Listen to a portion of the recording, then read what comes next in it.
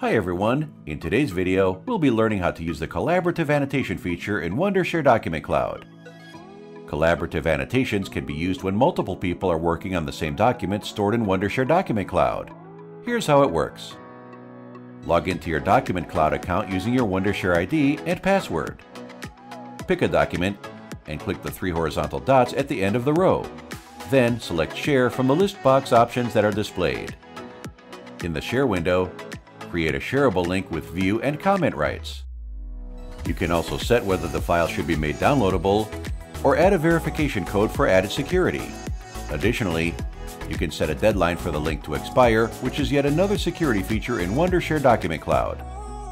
When any recipient of the shareable link views the file, they will be able to annotate it, as well as see other collaborators in the form of color-specific avatars.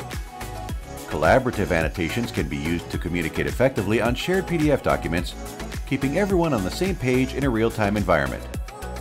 Thanks for watching today's video. Don't forget to search YouTube for Wondershare Document Cloud to view more useful videos and tutorials.